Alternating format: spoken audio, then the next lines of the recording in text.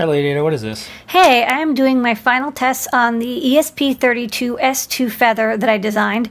I finally got the modules with PSRAM built in, so that makes it really good for use with CircuitPython or Arduino. Got to get that extra PSRAM. So what I'm doing is I'm testing it against all my different feather wings to make sure they work, you know, the Adalogger, with the OLED, all that. And one of the tests I'm doing is with the RGB matrix feather wings. So this allows it to plug into these nice RGB matrices. So this demo is actually a CircuitPython demo that connects to GitHub and gets the number of stars for CircuitPython and then displays it onto the matrix. So we've got 2,631 stars. And it's pretty fast. What I like about having the native Wi-Fi is it can connect to the internet and get data in just a couple seconds. So far working so good. I'm going to order this hardware real soon. Cool. All right, Data, what is this? Hey, I'm making more STEMMA QT boards. I did get a big shipment of AT-Tiny 817s, which means I can make these STEMMA QT to sensor breakouts. So this is a slide potentiometer to I2C converter board, and there's 4 neopixels.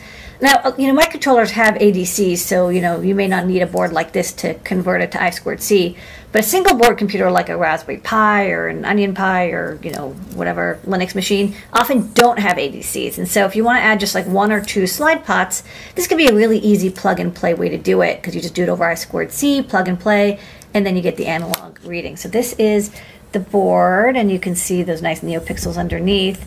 I'm testing it with a Metro Mini, and I'm programming it over UDPI with a USB to serial converter. And these are the values. Looking good. Ready to ship. All right, so we got a few things here. What's this? Okay, so I finally got around to redesigning all those boards that were based off of the SAMD09 that were like STEMMA QT user interface stuff. So this is the Neo Slider, which you saw. It's a 75 millimeter slide potentiometer with some neopixels underneath it, and it's controllable over I2C, which is very handy if you don't have analog inputs or you just want to make a simple user interface. And then this is the tester that goes with it. It's what the tester looks like. Yeah, and then we had another thing, I think this from the week before. Yeah, I just kind of put together this quick breakout. I fit everything on the STEMMA QT board for the PAJ 7620. It's a gesture sensor. I'll try it out. And in case you didn't see it, because we've had AdaBox unboxing and a lot going on. We've been publishing a lot. A lot going on. We have a series of pink PCB boards that we're going to be releasing. Yeah, I want to redo the Feather M4. I mean, it might be purple. I don't know if it's going to be pink, but maybe it'll be pink. Well, we're going to have a whole bunch of different colors, but one of the first ones we're leading with is pink. Yeah. So I wanted to redo the Feather M4. One thing is we actually ended up, the silicon Trojan ended up with a lot of SAMD 51J20s.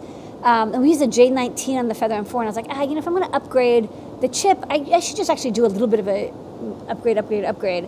So, I updated the amount of flash, and I put a STEMMA QT port, and there's a button on the end, and then I was like, on the bottom, let's put a, micro SD slot. So, there's a lot going on here, but I think it's a nice little upgrade. People really like the Feather M4, and I was like, what can I do to make it even better? That's top secret.